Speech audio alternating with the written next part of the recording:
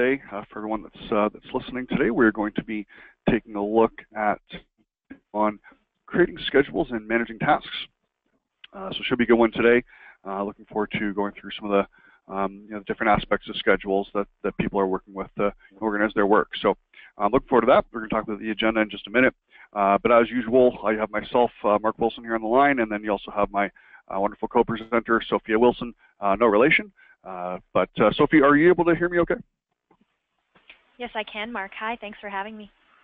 Thanks for joining in. Okay. All right, so let's talk a bit about the agenda here. Actually, I just noticed I have the old badge for the old webinar.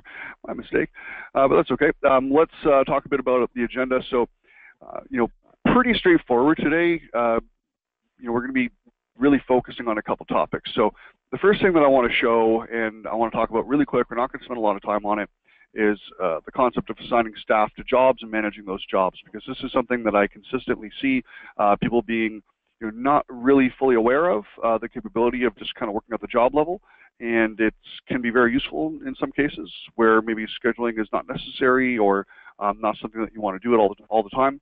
So we're going to be taking a look at that, but we're not going to spend too much time on it. Where we'll probably spend the bulk of our time is, creating schedules and using the schedule grid and the Gantt chart.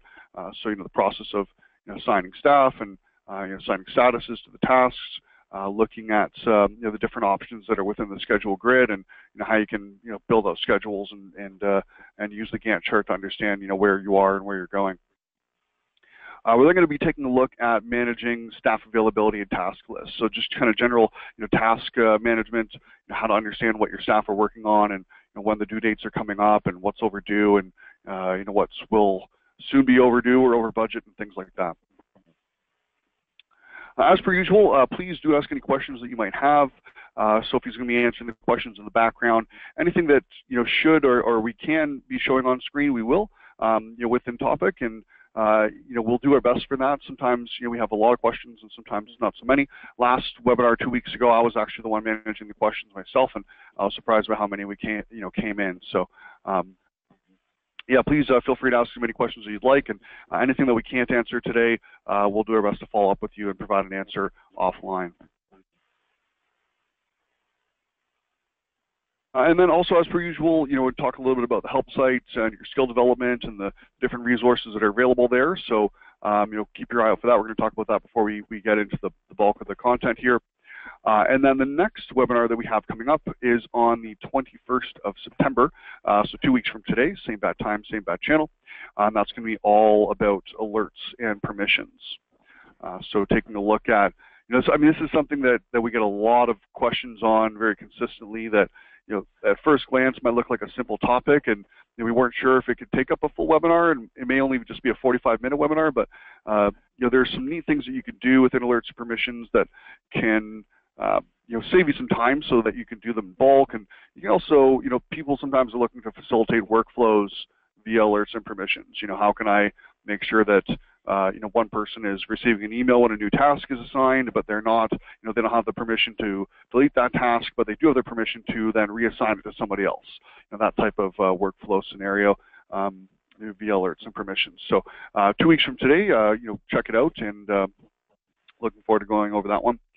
As per usual, like us on Facebook, tweet us on Twitter, pin to our Pinterest board, connect with us on LinkedIn, watch our YouTube videos, and then do whatever it is that this thing is telling you to do. Alrighty. Agenda up there. Sophie, I just want to check in. How's the screen looking? Like, you're able to see my dashboard clearly? It's looking okay for you? Yeah, very bright and colorful. I love when you use some of these tiles, Mark. Okay, awesome. Perfect.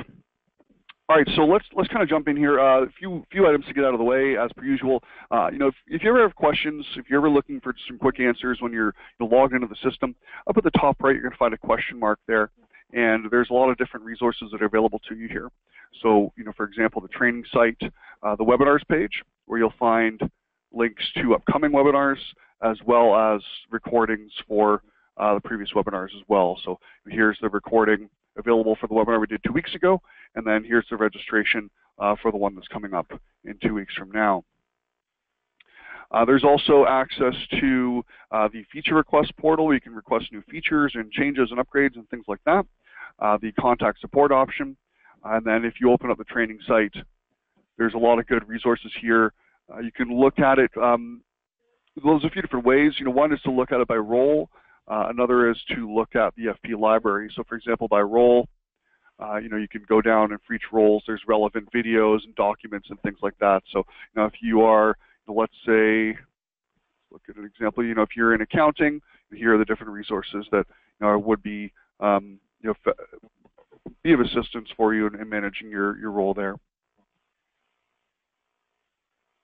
Okay, so let's jump in. So the first thing that I'm wanting to touch on really quickly here is just the concept of just quickly assigning staff to things that you need done. That may not require a schedule. This is something we see a lot, especially with smaller agencies, but sometimes with larger agencies as well. You need something done quickly, and you don't want to spend a lot of time creating a full schedule, or you just want to assign people to the job level. So there's a few things that I want to show for this. One is just assigning staff to the job. And this is something that I do recommend considering. If we just navigate to a jobs details page, from that jobs details page, we'll be able to see our contacts. So we can see how many contacts we have here. You'll also see the contacts button within this, the contacts tab within the sub information bar. Selecting either will show you then a list of the contacts. By adding a staff person as a contact on a job, you'll then be able to search for that individual, and they'll see that job on their My List on their dashboard. You can do so by selecting to Manage Job Contacts. And then choose of your staff people, who do you want to add in. So you can add in individuals. Maybe we want to assign, let's say, Caitlin and Leanne, or actually let's say Jeremy, to this job. We can also search for third parties, and this is very useful if you're using freelancers or outside resources. Perhaps I know that I'm working with one of my freelancers, one of my contractors from a company called Blue Line Digital. I'm just going to search the word company, or the word blue into the company field. And that's going to show me then the company name and then the different contacts. I'm going to say that we're working with Tom here, and he is now a contact on that job. So that then allows you to see, who are the different contacts, the different resources, both internally and with the client as well, and then also any kind of freelancers or outsiders. And this can be useful for pulling up lists and managing lists of jobs that people are working on. So for example, I might want to see all the jobs that I then am a contact on. So I'm going to do a job find, and I'm going to say, show me everything that's due between today and the next 6 weeks, where the job contact field equals my name. Perhaps that have a specific status, let's say just that are open. Select find. And I can see that there are 10 jobs that I'm a contact on due in the next 6 weeks. And there's a bunch of different things that I can do here that I won't really get into too deeply right now, but we can manage the columns and customize the list, produce an Excel or CSV export of the information we're looking at, or choose to produce a PDF printout. And then it extends to other things as well, like dashboards and things like that. So it's something that I do recommend considering, and maybe even a first step that you take when you open up a new job is decide who needs to be a contact on that job. So yeah, now that that's out of the way, again, I do like to show that. Let's actually take a look at the scheduling. I'm going to go back to my dashboard really quickly here. Not that I really needed to, but just from the dashboard, I'm going to navigate to a job. So I opened up this job here, Halloween Savings Brochure. It's one we just added some contacts to. I'm going to navigate to that job. I'm going to add a schedule to it. Now, there are some different ways that you can go about doing things in Function Point. And what I'm talking about is the order in which you create things. In this case, I have a job that I've opened, and I'm going to add a schedule to it. That's usually how most people work, and that's what we're going to look at it today. But there are some other options. You could create a schedule before you open up a job, but after you create an estimate. There's different workflow explanations for these decisions. You may want to create a schedule as your first step, assign the different tasks that need to be done, estimate the hours that the tasks are going to take to be completed, assign the people that are going to be doing the work, and all that information can then be used to generate an estimate. Perhaps if you're not quite sure what something's going to cost and you want to base it off the reality of what you think it'll take to do it. So there's some different options in workflow and order. We might even get a bit into that a little bit later after we create our schedule. Maybe turn it into a template and use it for creating a new job. But in this example, I have a job ready. I've given it a service structure, so we can see our services here, and I've given those services an estimated amount of hours, and I want that information to then flow into my schedule. There's some other info I put in here, including a freelancer and some outside expenses, and I want to include those in my schedule as well, which is something that I'm going to do. So next, from the jobs details page, is I'm going to choose to add a schedule. Now you're going to have a few different options here. One is to use a template. Now using a template is going to fill in the schedule with a list of tasks, dates, staff people, descriptions that you have then previously created as a template for that schedule. And really for in that workflow scenario, having a template, it's just about how much work you've done prior. If you've built out that template to have the information that you need, then you can use it for adding it to an existing job. There's some work to be done with service mapping, and I'll show you that in just a minute, but that is an option. In this example, we're going to keep it simple because really I want to focus on the actual schedule creation. So we're going to use the service structure from our estimate as the template for the schedule. Now, one thing that you'll see here is an option to include external expenses, and this is something I'm actually going to select. You are able to include external expenses as a part of the schedule, even though you're not really going to track time to those external expenses. But they can be useful if you have, say, freelancers or outside contractors, vendors, any kind of external related work that you do want to have put into the schedule and you want to make someone responsible for it. I'm going to be talking a bit about how to manage that as well. From here, we'll keep everything else the same. Submit this. And we're now looking at our schedule. Now, I just want to talk about this schedule grid for just a minute and just give it a bit of an overview and an explanation as to what it is that you're looking at. And, this schedule grid is pretty new, so it's had some redesign recently. So, even veterans of the system, may be seeing new things here. And if you're new to the system, this will of course be brand new to you as well. But what we're looking at here from this grid, on the left-hand side, first of all, is your task groups and then your tasks. And we can choose to expand and collapse those different groupings. The task group is not really a task, it's the sum of its parts. The tasks themselves below are the actual items that are being assigned to people. We have description fields, and anywhere where you're going to see a field that's editable, you're going to see that grade, that gray type, that the grade, for example, here instructions around adding tags and adding task descriptions. And we'll talk about kind of quickly editing these in just a second. From there, we then have the service. And the service is the line item from the estimate that the task is related to. Since I've chosen to create my schedule from the estimate, all of these are filled in automatically, except for my external expense. My freelancer isn't mapped to an internal service because it never was one. If you are choosing to create a schedule from a template, all of these fields will be blank. And in order to track time, well, sorry, let me correct that. Any fields where there isn't an exact match to the estimate will be blank. And you may need to fill these out. So it's just something to keep in mind around tracking time. The service field does need to be filled in. We then have some information around the details of the tasks, the actual information around when it's due and who it's assigned to and things like that. So all of this is considered like a related block. When I edit one, they all open up to be edited.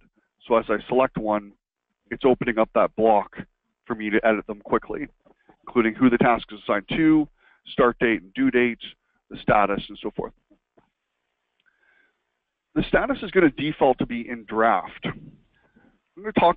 I want to talk just a bit about the statuses here because there's a tip that I want to provide. When you're looking at the status for a task, and I'm just going to choose someone here really quickly just so I can open up that field. You'll notice that there's draft, which is the default. Draft isn't really going to show up anywhere, so it'd only be used if you're creating a schedule for work that perhaps hasn't yet been gained. assigned and in progress are the two statuses where people will actually see them. And this is really important. So in order for someone to see them on their dashboard, it needs to be in one of these two statuses. Putting the task into an assigned status is useful if you want people to be able to acknowledge the task as a way of saying that they're going to work on it. If something is assigned, they cannot track time to it until it's in progress. And I have seen cases where people aren't aware of that, and they're keeping everything assigned until it gets completed, and no time ever gets tracked directly to the task. Something that you may want to do, which I've actually been suggesting to agencies recently, is skipping the assigned status and putting everything into progress. Of course, it's up to you if you use these statuses and they're important to you, and you look at what's assigned versus what is in progress. Then you may not want to do that. But if you're not tracking the statuses to that level of granularity at this time, then you might want to skip the assign and put everything directly into progress. We then have the priority. Now, this is a list maintenance item. So you'll see this in the list maintenance area of the admin section, and you can go in and you can customize the value of these fields.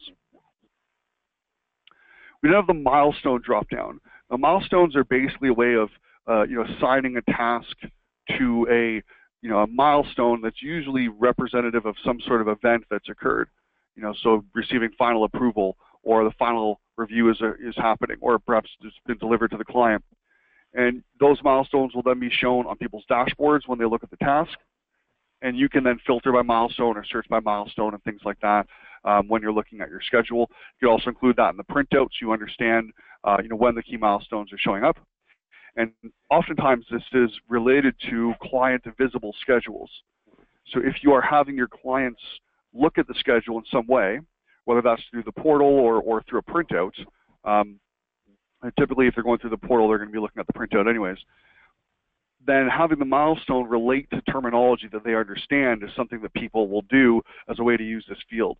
If the client understands when things need to be having the final approval by and when it should be delivered to them, then tagging the tasks with the milestones will then allow them to see that information in the printout that you share.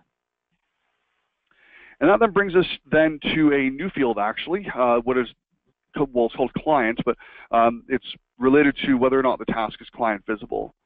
So if the client is going to see these tasks on the printout in the portal, if you are using the client portal, they do need to be selected to be client visible. Anything that is not client visible, the client won't see. A good example is I might not want them to see that there's freelancer work being done here, so I'm not going to make this client visible. I'm going to make everything else client visible, but not that specific item. So if I just want to check in, it looks like you're answering some questions via text. Anything that you think that we should address or touch on at this time? Yeah, hey Mark, thanks for checking in. There actually is one really good question from James. I was just typing it out, but I think it might be worth showing on screen. It has to do with the statuses that you were just touching on, and his question was, why don't assigned tasks show up in the timesheet window? So that's a really good question. To actually have it appear in that drop-down on your timesheet window, it has to be in a status of in progress. That's just a way of just signifying that your staff are aware of this task and are ready to start work and tracking time to it, and then it will appear in that drop-down. But Mark, I'm sure you have a much better way of explaining it. No, not at all. That was really good, and thanks for the question, James. That does relate specifically to that comment I made around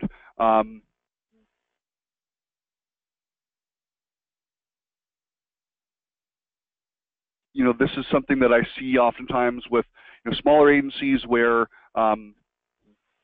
maybe there isn't, or not necessarily smaller agencies, but perhaps maybe smaller schedules where there isn't this kind of long time span of work being done, whereas a lot of it isn't active. But really, assigned is showing up on people's dashboards, but they're not actually able to do anything with it. They can't track time against it. It isn't being worked on, and saying that, hey, they've acknowledged this task. So I've seen that a lot actually on people's dashboards, is people not being aware that if a task is assigned, they can't track time to it. So they're just tracking time directly to the job and just kind of ignoring the task. You do need to put it from assigned to in progress. And that's why I've actually been recommending to some agencies recently to skip that assigned status and move it directly into progress for all of your tasks. And that actually touches on something that we are going to be looking at today, and that is bulk editing, because there's a lot of things on here that can be bulk edited that you may not want to go through and do one by one. And I am actually going to build out this schedule here because there are some things that I want to show, and I was contemplating before the webinar as to whether or not I should have it pre-created, but I didn't want to do that because I wanted to show the actual process of creating the schedule and talk through some of the items as we're going through. So let's actually go ahead and start to build this out here. Now I'm going to move pretty quickly so I can enter some dates and things like that. But let's say, for example, that our research work we're going to have done by Darren, and we're going to have him starting this today, and we're going to have him finish this by Friday. That's actually the sketches and rough, sorry. And I'm actually going to leave the status because I'm going to edit that later in bulk, so I'm not going to adjust it now. I'm going to leave it in draft. Priority and milestone, I'm also not going to fill that in. Priority, I might edit in bulk later and put them all to regular, or then maybe adjust a couple specifically and put it to high. I'm going to leave that for now. And milestone, I'm not going to tag this task in the milestone. So everything that you do will save when you move away, but there is this button here. It's more so to let you know that there are things that aren't saved. So as I click down below, that information is saved. So notice that it's filled in and hasn't gone anywhere. So it's easy for me to move quickly through this and build out the work that needs to be done. Now let's say that the design work needs to be split up, and this is one of the reasons that I wanted to build the schedule today, is because I wanted to show some of the methods of doing these types of things. So let's actually close that out and then look at the design work. And we have this design work here that has 15 hours in the budget, and we're going to break this out into 2 tasks. And you'll notice that there's some buttons here. So I can copy the task. I can also add an item below it just by clicking this plus icon. If I click the plus icon, I get a new task directly below it. I might call this design, stage 2, or whatever information is important to me. Save that. I now have my second task. There's 2 other things that are very important to do right away when you're breaking that item down into multiple. The first thing that you want to do is you want to relate it to the service that this task should be related to. So I happen to have a service here called design. Of course, I'm going to relate it to that service.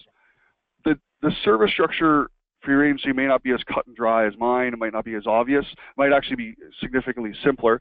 I was working with an agency just the other day that had everything tracked to a single line item called, I believe it was like agency services, and everything that they do is tracked against that single line item. All their tasks are tracked to that line item, but their schedules are actually a bit more complex. You want to map that service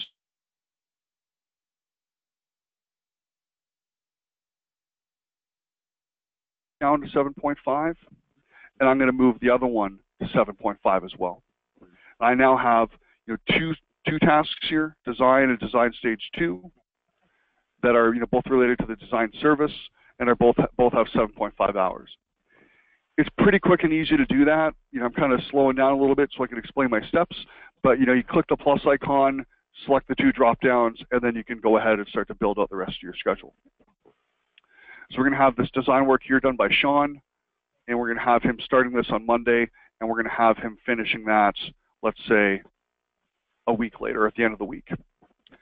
We're then going to have design stage 2, and notice I'm just selecting down, not taking a lot of time there. And I'm going to assign this one to Thomas, and it's stage 2, so I'm going to have him starting this work on the 19th, and he's going to be finishing that on the 22nd. All the other information is entered, so I don't need to go over and adjust anything. I already have the hours in there. I'm just going to add in a few more dates so we have them, and then we're going to talk about our client management and our freelancer management. So let's say our copywriting here is going to be done by our copywriter, Jeremy. And he's going to be starting this on the 26th. So he's going to work on this after the design work is done. Let's actually the 23rd. And he's going to be finishing that on the 29th. Hours are already in there. We'll save that. And then lastly, for this service group for specific work is our production. And we're going to move this to Trupti. And we're going to have her working on this from the 30th until the 5th. So we then have a couple items that I get a lot of questions on quite a bit. Client management and freelancer. How do you kind of organize these different things? Client management, you might actually build this out to represent, the different stages of the different client-related deliverables. So perhaps there's like a major client-related deliverable, like a client approval. So I'm going to choose to edit this. I'm going to call this a client approval. Now, after the design is done, the copy is done, and the production is done, we're going to send this to the client for their first round of approval and any revision requests. So we're going to call this task client approval. We're going to assign this task to the person who's responsible for getting the approval back from the client. So I'm going to put that to the creative director. I'm going to choose Chris here. And I might not need a start date for this. I just need an end date, just the date that it's going to be happening. And I know that I need that client approval by the 10th. So by the 10th of October, I need the client to be approving that. I could also put a time of day. I could say, 5 p.m. if I wanted to, and that'll fill in. So on the 10th of October by 5 p.m., I need client approval, and Chris is responsible for this. Furthermore, this is a very high priority item, and it's related to a milestone of, in this case, final approval. And in Client Visible, I'm going to bulk edit that in just a bit. So that is our client-related item. We're assigning it to the person who's responsible for getting the information from the client and assigning the appropriate milestone and priority and giving it the appropriate description. The freelancer is going to work in a similar way.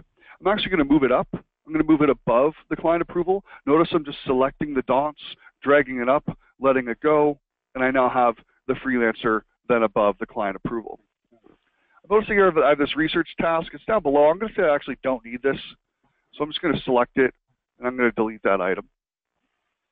But I have my freelancer, and I have my client approval. The freelancer is the one that's still blank. It's going to work in a really similar way. Something that you probably want to do, though, is you're going to want to add in a description representing who this freelancer is.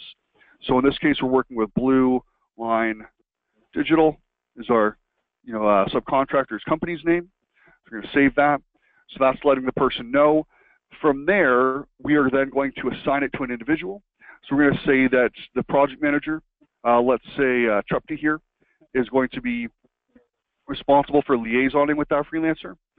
And the service that she's going to be tracking to, in this case, we're going to put the time into client management. And we could have put it into anywhere. We could have had a service specifically for tracking time related to that, or we could have just put it into production. In this case, I'm just going to track it into the client management time bucket. The client approval, I have here 10 hours for client management. I don't really need to have that time there. I'm going to give Chris 2.5 hours to finish this. And then for the freelancer time, I'm going to put that up to 7.5. So we're spreading that time out a little bit. From there, I might also manage a priority and put it a date. So in this case, the freelancer time doesn't really matter when they're doing the work from, let's say, roughly the middle of the month until about the, let's say, the start of October there.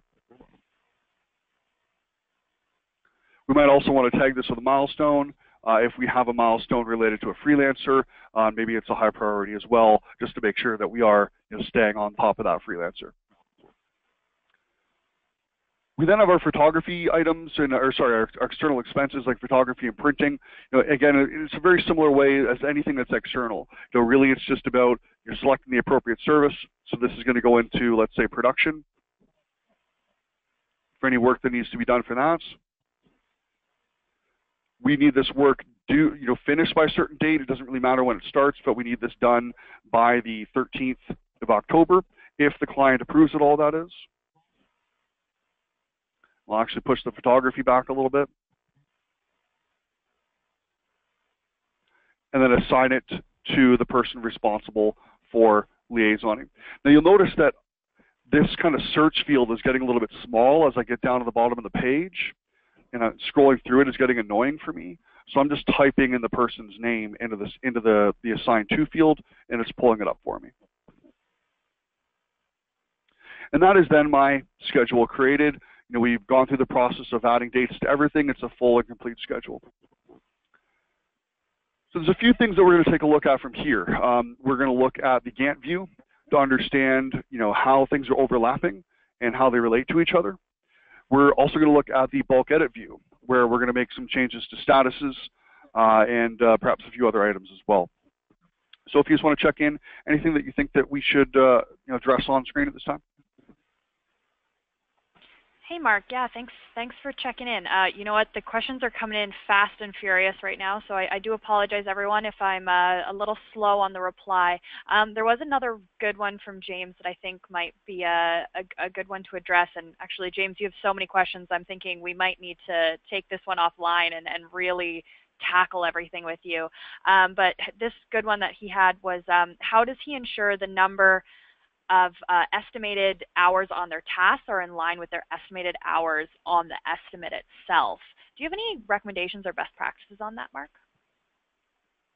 Yeah, it's a good question, and it's not something, it's a common question, and it's not something that there's really a perfect solution to in a single screen, which is not really the answer I'd like to give you, but it is, the reality of it. What I would recommend doing is to actually open up the job in perhaps a different tab or a different window. You'll notice I just hovered over jobs, hovered over view, right-clicked on the job name. In this case, opened it up into a new tab. I have 2 monitors. I usually recommend people have 2 monitors, especially with everything these days being browser-based, things like that. So I'd usually pull it out. I'd move it into my other monitor. In this case, of course, we're just looking at the one.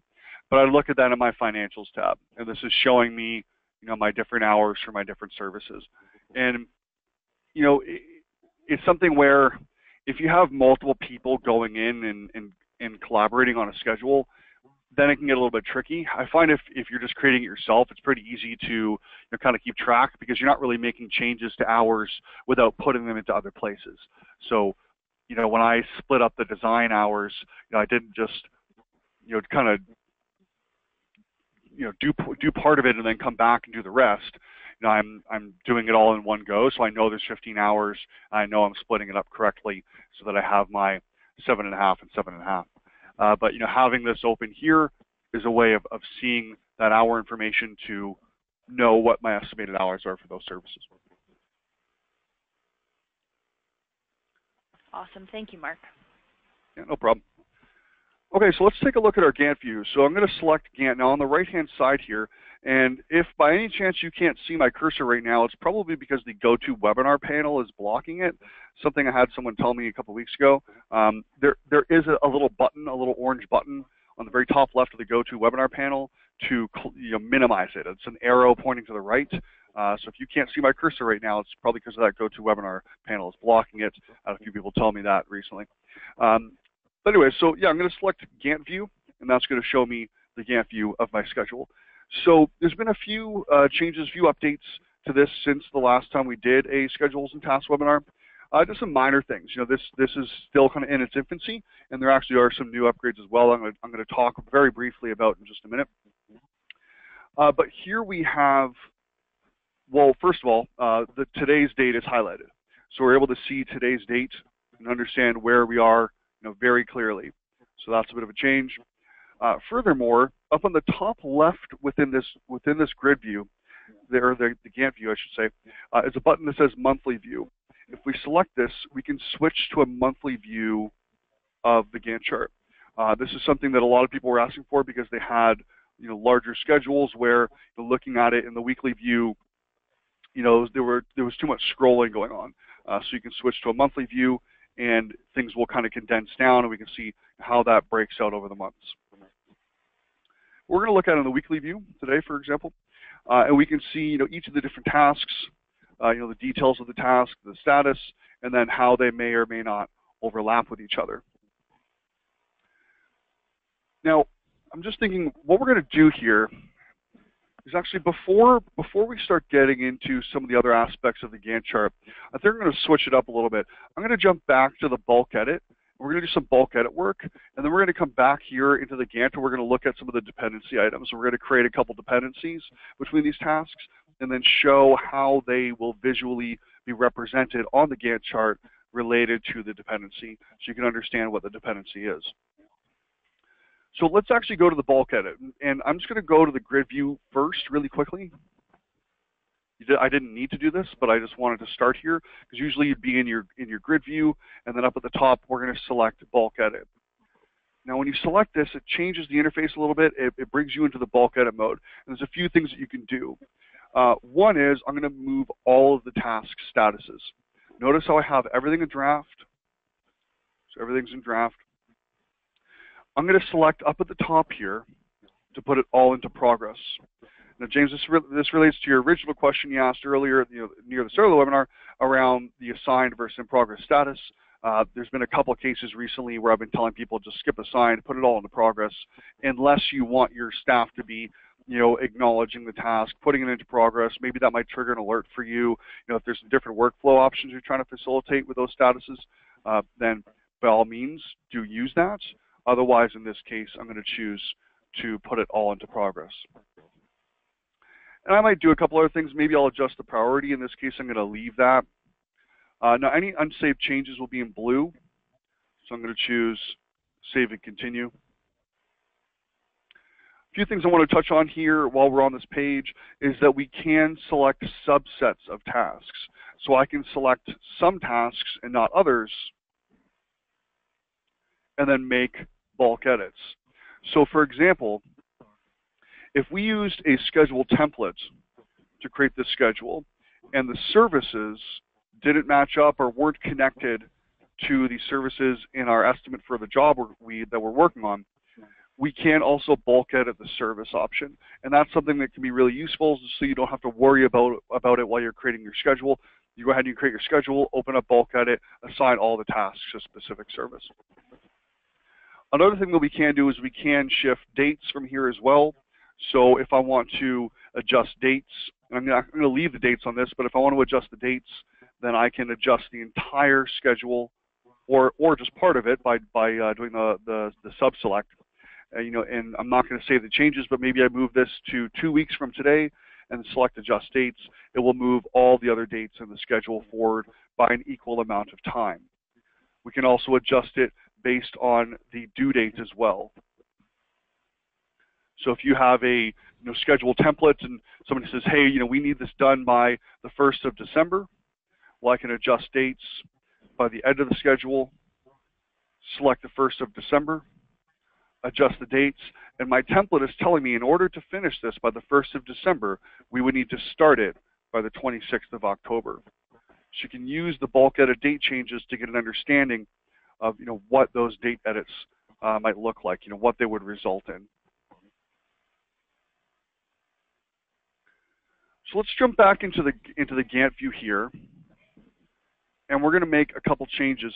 One is that we're going to add a dependency between a couple tasks here. So for example, we have design and we have design stage 2. Now design is ending on the 9th, so Friday. You'll notice how the weekends are highlighted and I'm not using them. And then design stage 2, oh, I'm looking at the wrong task, sorry about that. We have design ends on the 16th, and then design stage 2 starts on the 19th. So I want to make the start of this task dependent upon the completion of this task. So what I'm going to do, and I can click on either one, but in order to do so, I'm going to select, in this case, design stage 2. What I do from the Gantt view, it is going to open up the task in a separate tab. What I would usually do is I'd pop that out. I do a lot of tab work, not just with function point, but pretty much everything that I do. So I'd probably pop that out a little bit and kind of move it around so I have both information on the same screen.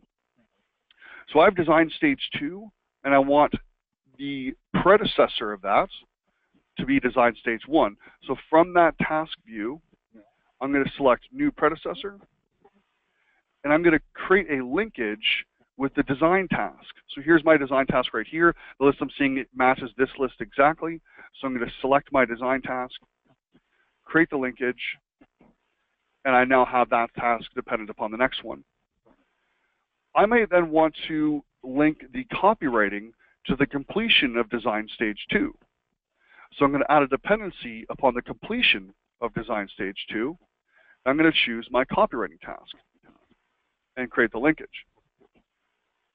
And so on and so forth until I'm satisfied. Now once I've done that, and we look at then the schedule, and notice I'm just refreshing it, you're going to see here that we're seeing what that structure is. Now, if there was any logic flaws, like if one task started before the completion of another and we made them dependent upon each other, that line would be red to let you know that it doesn't make any sense. But in this case, we're seeing what the relationship is between these items. And I connected 3 tasks within that same view. So that's something important as well, is that you can connect multiple items from that same view. If I wanted to do it with the production, again, I would just select my production here. Again, what I would typically do is, just so I can see it, is I'd pop it out, and then I want my production work to be dependent upon the completion of the copywriting.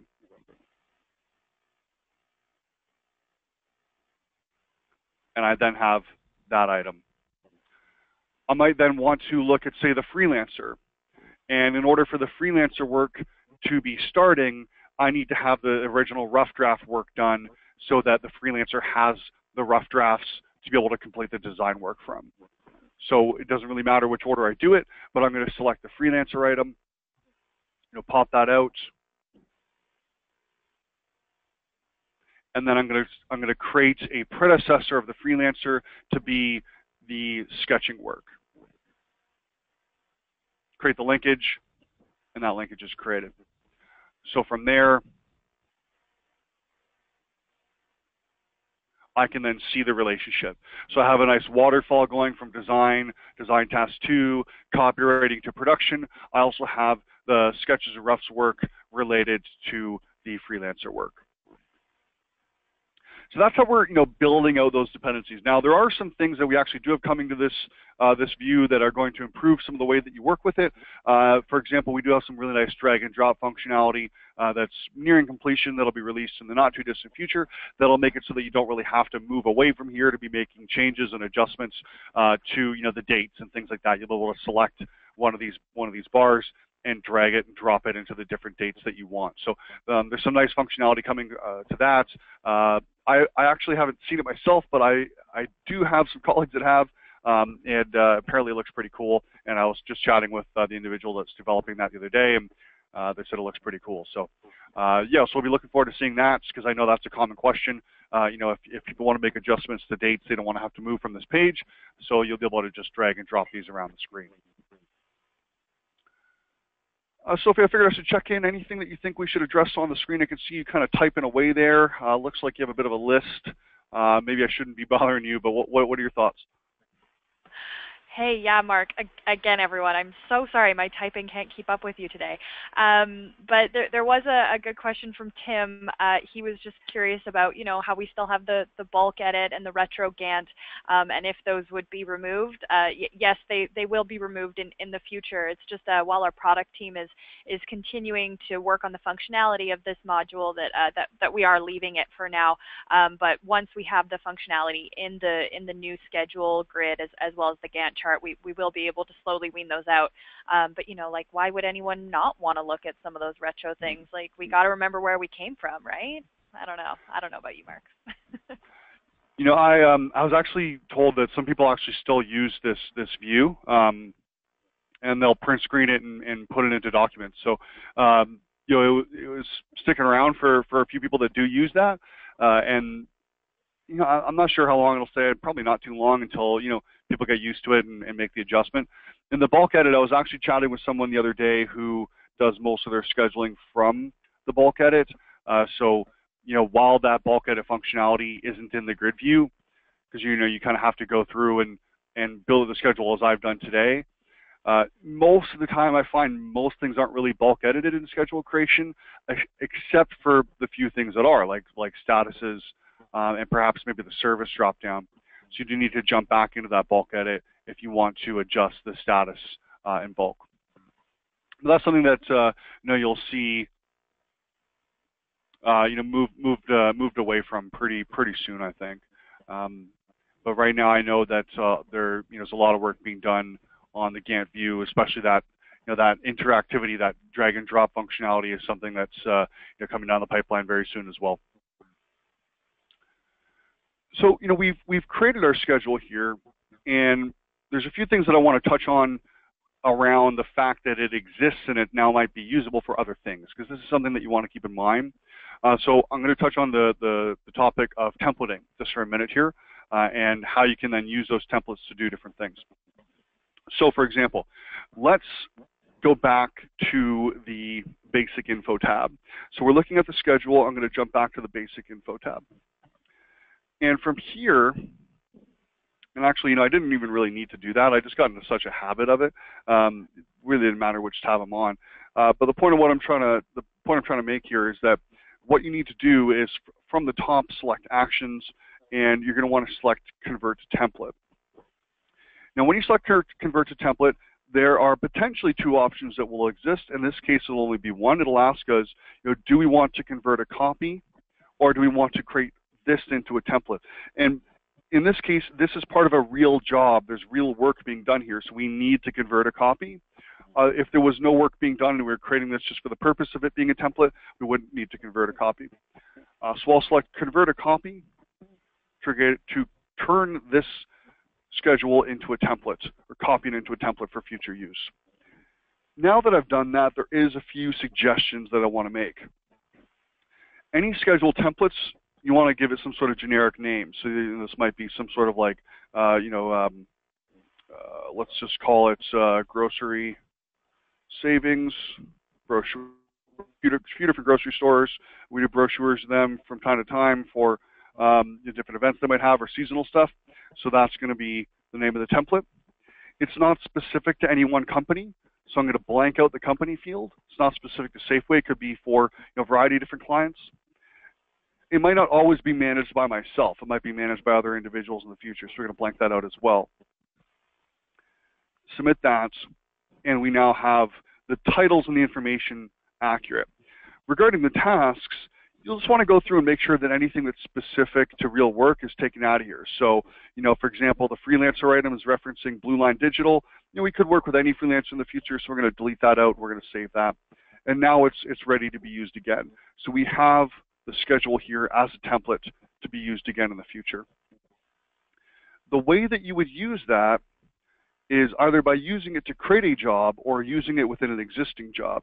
And something that I see sometimes from some more advanced users is using the schedule template as a way of creating an estimate and a job and pricing out the work. So for example, I might choose to add a schedule for, let's just say, our client here, Pro Foods Distribution. And I'm going to use our new template. So I'm going to use this grocery savings brochure template. I'm going to give it a name. So I'm going to call it, Pro Foods Brochure. Fill in the description, any other information that I want to, submit that, and we now have a schedule that's filled in with all of our information. But let's say that today, we're not in September, it's actually October. So, it's somewhere early to mid-October. The dates are old, so we need to adjust the dates. So the way that I'm going to do that is go into my bulk edit, and I'm going to choose to adjust the dates. And we'll say that we're not starting this, in September. We're starting it, let's say, in October, about a month from now. Adjust that, and all the dates move forward an equal amount of time. I'll say just in this case that all of the staff people are still relevant and the same, and that's all fine. The hours are the same. Everything's good there. So I'm ready to work with this schedule. And from here, up at the top, I'm going to select to add estimate and job. When I select that, it's going to give me some options for how I then price out the work. And by default, it's just going to use the information you've put in, the different hours across the different services to price out the work. So you usually don't need to make any adjustments there. We'll select our estimate type, enter our due date. Say this will need to be done by late November.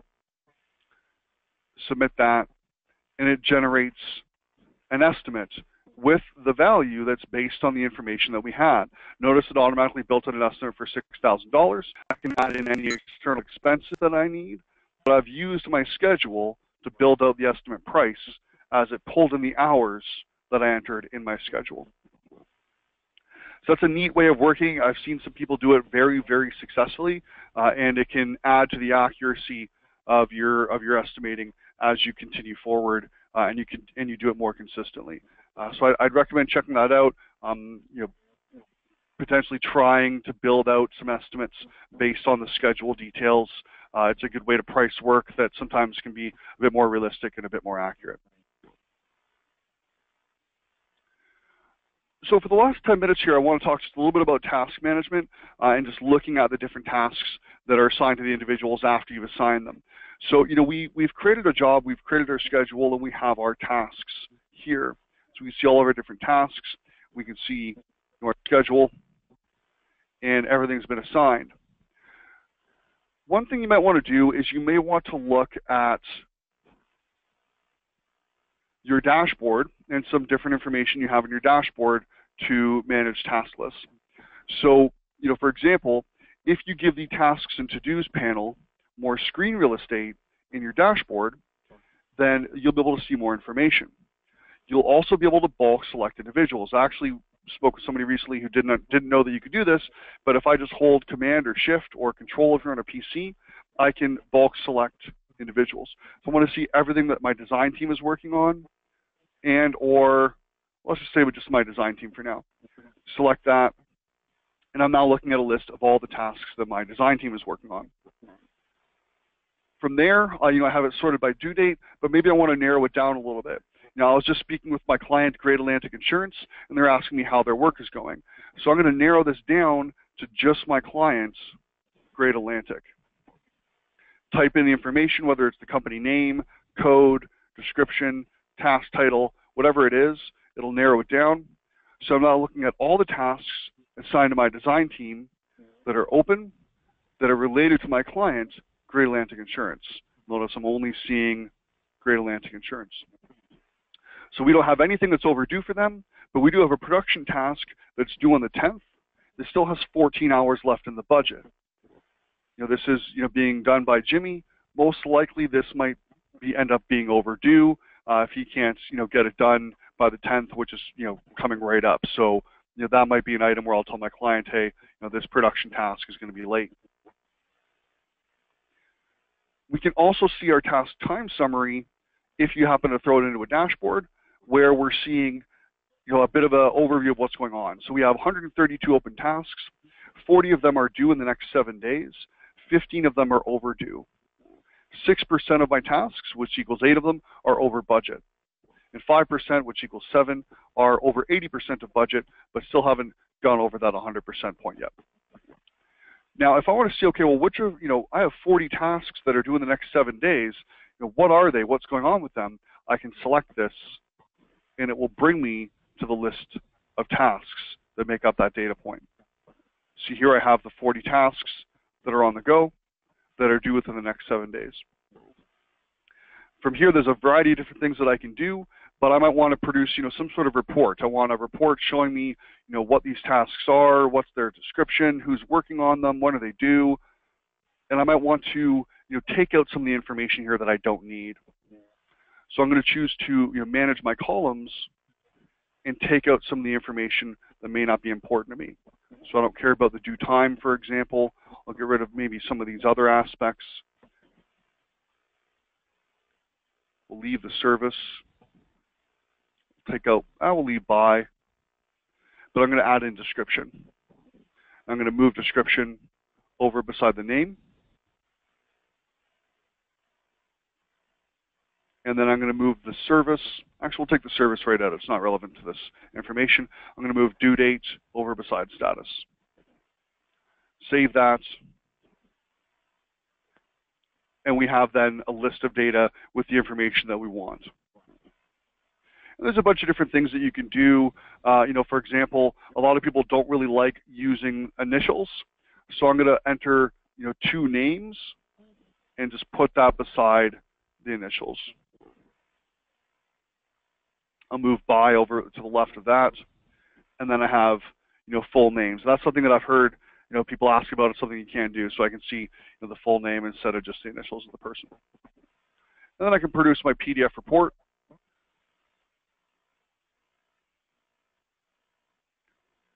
And then I have a list of all the tasks that are on the go, coming up in the next 7 days that are currently open.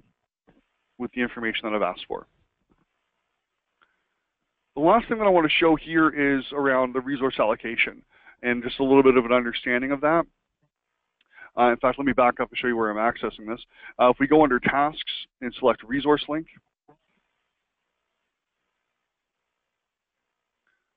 then we can look and see, what kind of availability do we have. Now, what this is showing us here is the individual and their work schedule. Gray time is unallocated or free time. The number is how many hours they have yet unallocated. Green is acceptable allocation. Time that's been booked that's okay, and red is overallocated time. So we can see here that Jimmy's pretty underbooked, whereas Darren's about a half hour overbooked every single day for the next 2 weeks. If I want to see what's making up this time, what's he working on today, I can select this, and it will show me a list of the tasks that are making up that time. So in this case, I have a couple tasks that have a bunch of time still left in them that are coming up that are due in a couple weeks, and that time's spreading back to today. I might say, okay, well, I'm going to move this phase 3 item from Darren down to Jimmy, submit that, and it moves the task from one individual to the other. So he's no longer so overbooked. Now this will put the time, the allocation based on the start and the end dates. So, if something starts today and it's due in 2 weeks from now, it'll move the time 2 weeks from now and then pull it backwards so that it's not, building up the time that you have available today. If somebody has 8 hours that's due for them in 3 weeks, it'll show up in 3 weeks so that you can see that they have 3 weeks of unbooked time that isn't, they don't have to have that 8 hours done necessarily today. So that's how that allocates, if you're curious about how that works. So I think we have enough time for a few more questions. So I can see you're kind of still going away there. Anything that you think I should, Soph's laughing. It looks like there's a lot of stuff coming in, but anything that you think we should address? Yeah, actually, I think about 5 separate people have asked this one, if the Gantt is printable. There isn't really a print button on it. What I'd recommend doing is probably print screening it. Move back to one here.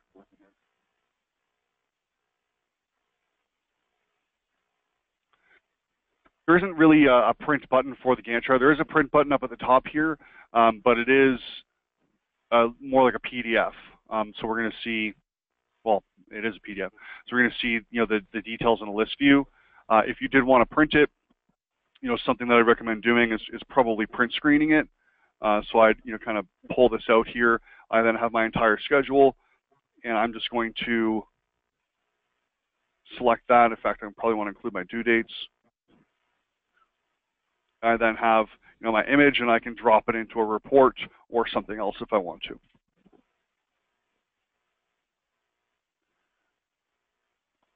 I do know that product is planning on making this printable in the near future, though. I think they're just still working on some of the functionality behind it all before they actually go and allow you to start printing things. Correct me if I'm wrong, though, Mark. I think that you're right. I've been more hearing about interactive Gantt, but I know that we've had some questions around printing the Gantt. So we'll see what comes first. Not too sure, but I know I've been hearing a bit more about the kind of the drag and drop functionality, but it could be printing might be first up. I'm not sure, but I guess we'll find out pretty soon. Any other questions that you think that we should address here in the last couple of minutes that we have? You know what? I'm going to be completely honest with everyone. There have been a lot of really great questions, and I think probably the best way to tackle them all will actually be me following up with you outside of this webinar. I still have about 20 questions actually that I haven't been able to address yet. So, everyone, I really hope you enjoy the rest of your Wednesday, and I'll be following up with everyone on everything, just so you're not having to stay on the GoToWebinar control panel to get your responses. Okay. Well, we appreciate everyone taking the time and all of your, taking the time for checking this out, and then of course for providing the questions. We really do appreciate your time and your efforts in making the system work for your agency. So thank you very much for that. We're going to close the webinar down in just a little bit. So please, if you have questions, get them in, and then we'll probably get some assistance for Sophie here, so it's not just yourself answering those, and then we'll get some responses back to everyone as soon as we can. And then as per usual, 2 weeks from today, alerts and permissions webinar, same bat time, same bat channel. So please do log in to check it out, register so that we know you're coming. And we're looking forward to seeing you there. If you do have any feedback for the webinars or if you have any requests for future topics or anything like that, please do feel free to email that information to success@functionpoint.com. Again, that's success@functionpoint.com. That'll go to a few of us here. We do appreciate your feedback, so do please feel free to provide it. But otherwise, I think that's about it. Sophie, anything I'm forgetting today?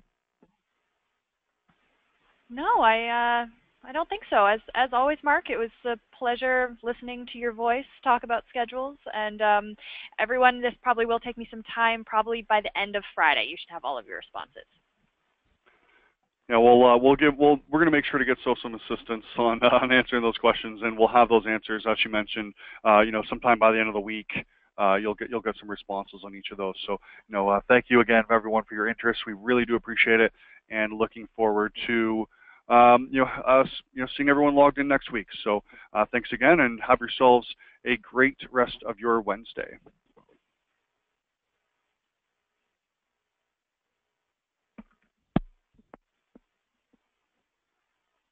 We'll